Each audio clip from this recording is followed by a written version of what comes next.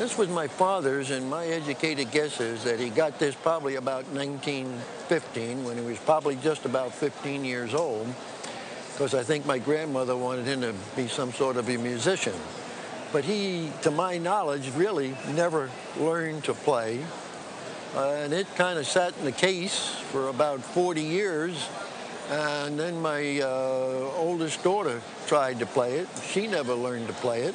And I guess that's why it's in such good shape, because nobody ever was musically inclined in the family. Well, how come you hung on to it all these years?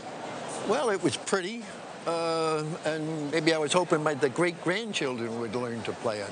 Well, when I opened the case, my eyeballs about popped out. I don't think you could have hung on to a better category of an item.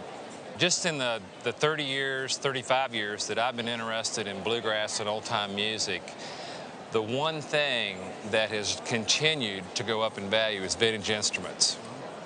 I know a lot of people that would rather have vintage instruments than money in the bank. Really?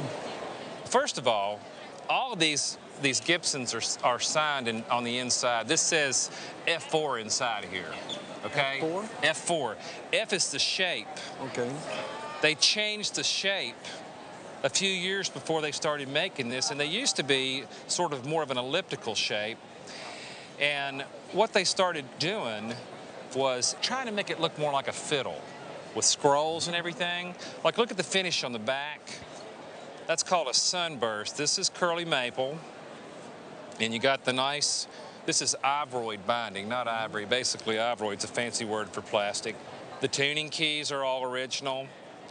Really, the only thing that I see that needs a little attention is there's a little metal bracket that goes right here that holds the pick guard on. Let me show you one more thing.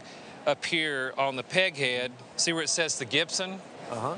They had craftsmen in the shop that did this all by hand.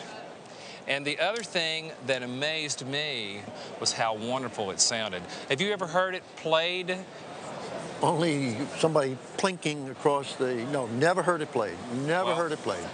The other thing that you always want to think about with a vintage instrument is how good it sounds. I'm a musician myself, so I don't care how valuable something is or how old something is, it's got to sound good. Mm-hmm.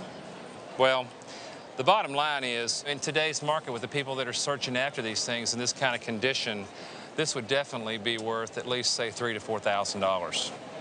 All right, terrific. Pretty good for sitting around the house, huh? Oh, yeah. Won't be sitting around the house much longer.